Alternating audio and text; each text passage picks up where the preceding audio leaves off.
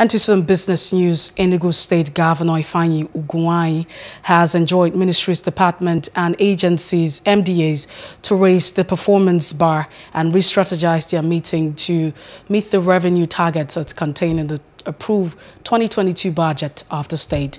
The governor, who made the call during a one-day conference on achieving Enugu State internally generated revenue I0 target for 2022 fiscal year, said the importance of the conference was to identify the challenges faced by poorly performing M.D.A.s and deliberate ways to improve on the activities with a view to meeting the 2022 revenue target for funding the budget.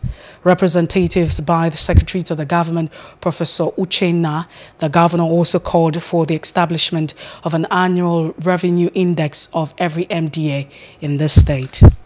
Hello. Hope you enjoyed the news. Please do subscribe to our YouTube channel and don't forget to hit the notification button so you get notified about fresh news updates.